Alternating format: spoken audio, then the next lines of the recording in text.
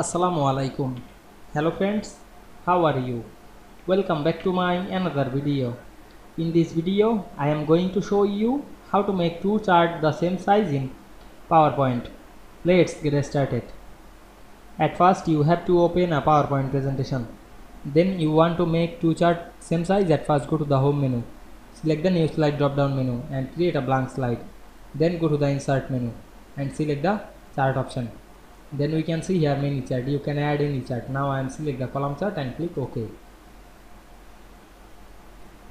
Then resize the chart. Press and hold the shift to make the chart perfect ratio. Then click right button on the chart and select the copy option. Then click right button again and select the paste. Then move in side by side.